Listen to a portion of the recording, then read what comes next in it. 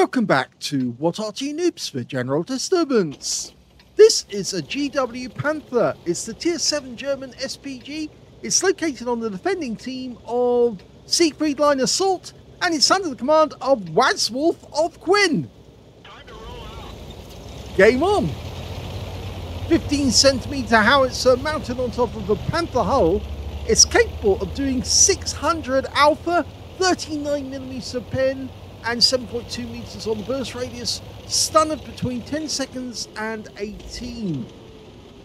Now, standard reload 25.89, and Wazwulf has got 22.15, so he's knocked off 3 seconds off the reload. And of course, the enemy has got 10 minutes to try and kill all the members of our team or take the cap. Well, T-52 comes through the field of view and disappears, but we'll probably see him again very shortly.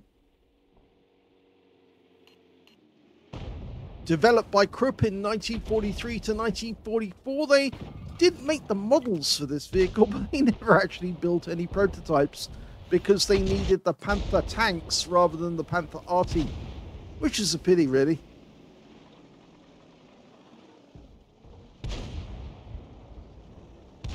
Okay, VK3002 up against Cromwell, and the Panther prototype wins.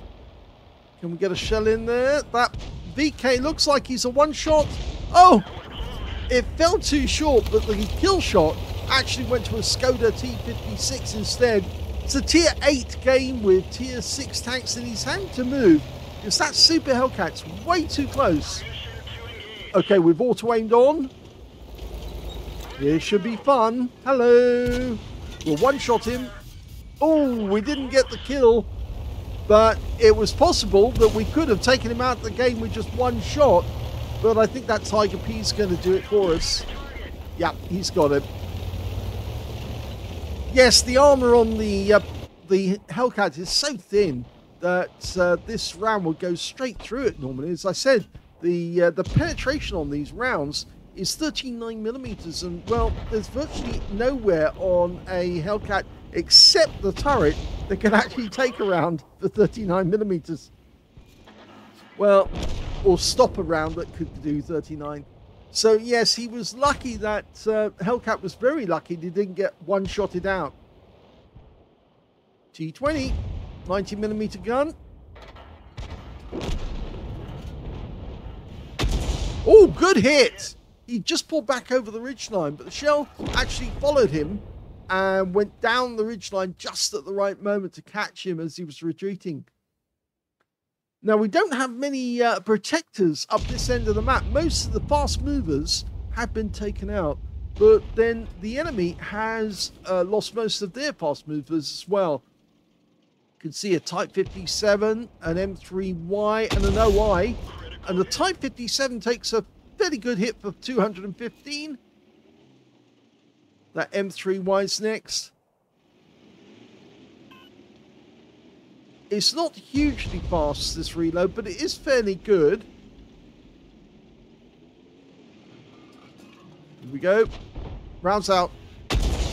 Nice hit. Got the Type again. 256 this time. These guys only seem to be getting close enough to get to the entrances to the city, but they're still being held back. That OI is going to be really difficult to get if he stays at the bottom of that bank.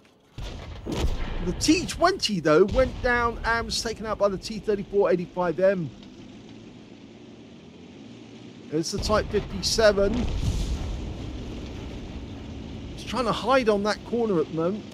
It's a very difficult shot. We're right at the back behind the hill, and that's why we're only getting a partial view on him.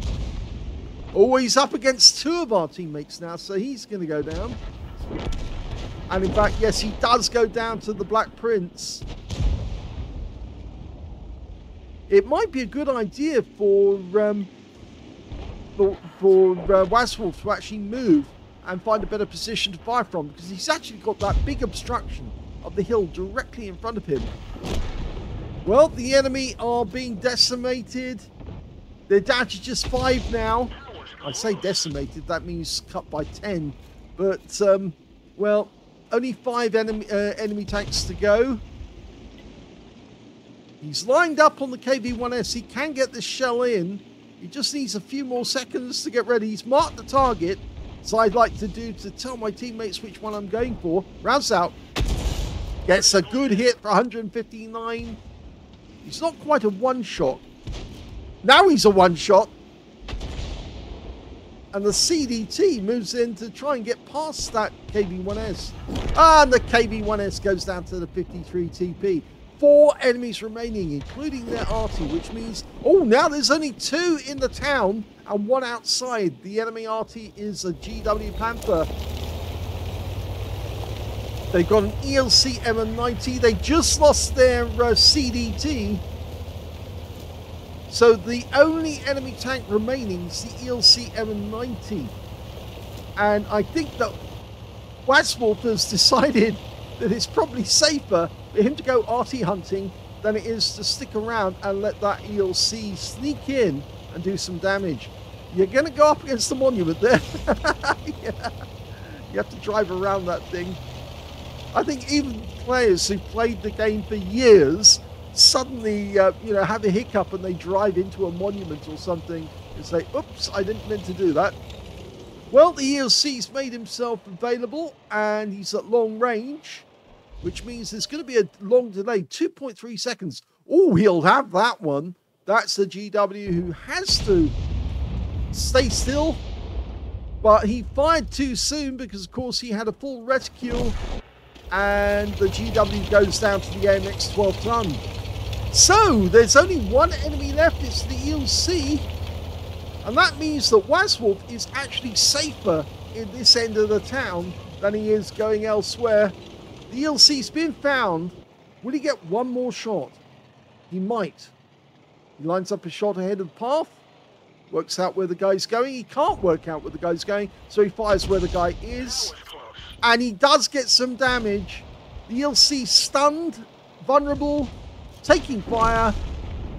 And even though he manages to get the AMX 12-ton, but he goes down in the end to the SU-152, and that's a win. Here's the end of battle results, and that was an ace tanker game for Wazwulf of Quinn in the GW Panther. And the game only lasted just over 7 minutes in total. He managed to get a bruiser medal for getting at least 5 critical hits in that game. He managed to get 9.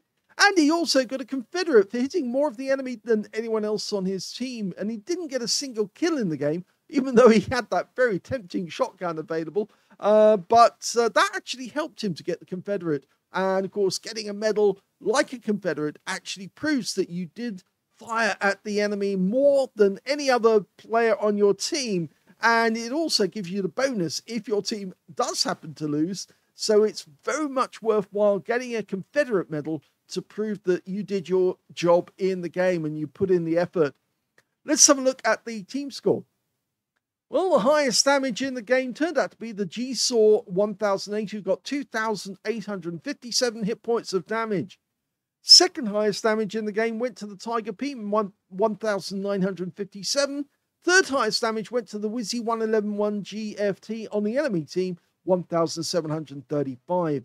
We can see here that Wazwulf managed 1,557 hit points of damage, which is not a huge amount, but he managed to get some stun assist out of that one as well. And that puts him, there's 2 players on the enemy team scored more than him, 3 players on his own team scored more than him, which means he's actually in 6th place when it comes to damage. When it came to kills, we can see the high scorer was the T-3485M. He got 3 kills in that game. 2 kills went to the 53 TP, the Markovsky Go, and Tiger P managed 2, so did the Black Prince. And on the enemy team, the ELC M90 managed 2 kills, so did their GW Panther. When it came to Wazwulf, no kills at all. But when it came to base XP, he's right at the top. 1,076 base goes to Wazwulf.